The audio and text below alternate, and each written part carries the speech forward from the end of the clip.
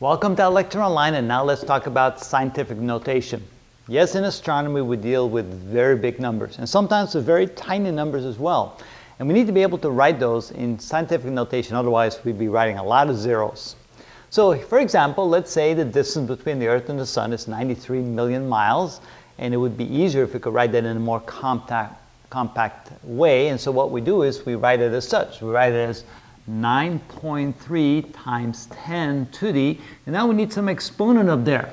It's always in terms of a number times 10 to some exponent.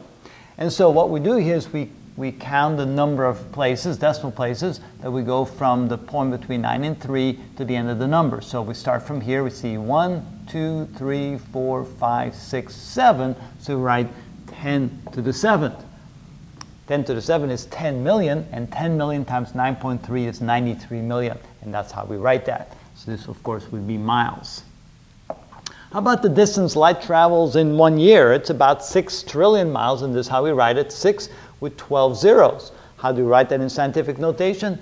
We write it as 6.0 times 10 to some exponent, and again, we count the number of zeros past the 6. So 1, 2, 3, 4, 5, 6, 7, 8, 9, 10, 11, 12. So it becomes 6 times 10 to the 12th miles.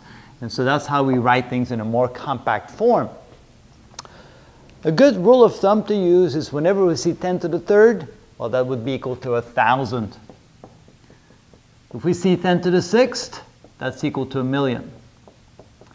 If we see 10 to the 9th, that's equal to 1,000,000,000. And 10 to the 12th is equal to 1,000,000,000,000.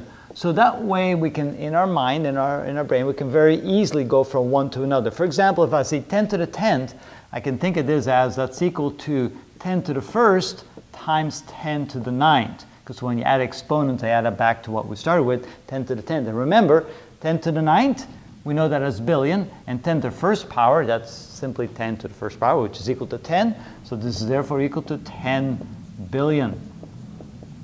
And what about the speed of light in terms of meters per second? It's 3 times 10 to the 8 meters per second. Well, how do we think about that number? Well, think about it this way. This is equal to 3 multiplied times 10 to the 2nd multiplied times 10 to the 6th. Again, when I add the two exponents, 2 plus 6 gives me 8 again.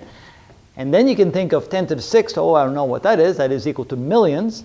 And 10 to the 2nd, that's 10 times 10, which is 100. So this is basically 3 times 100 times a million. And of course, 3 times 100 is 300, so that's 300 million. And that's kind of the way you want to look at numbers in scientific notation. In astronomy, you look at this and go, okay, 10 to the 6th is a million, 10 to the 8, that's 10 to the 2 more, 10 to the 2 is 100, 100 times 3 is 300, 300 million.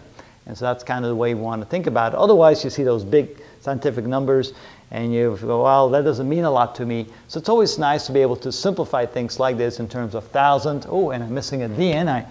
There we go, thousand, million, billion, trillion, 10 to the 3rd, 10 to the 6th, 10 to the 9th, 10 to the 12th, and that helps us look at numbers in astronomy in a more familiar way. And so that's really all we need to know about scientific notation. Maybe one more thing I may want to measure. Let's say I want to show the diameter of an atom. Well, the diameter of an atom is approximately 0.00000000001. Well, how do you write that in scientific notation? Well, now we talk about a very small number, which means we're going to need a negative exponent. So we could write this as 1 times 10 to the, and now of course we need to know how many decimal places, so we go from there all the way to the right of the 1. So we go 1, 2, 3, 4, 5, 6, 7, 8, 9, 10. But since it's a very small number, we write minus 10. So that would be 1 times 10 to the minus 10. And that would be in terms of meters, if we want to put units on that. So that would be a typical diameter of an atom. So in astronomy, when we talk about large things, we use positive exponents.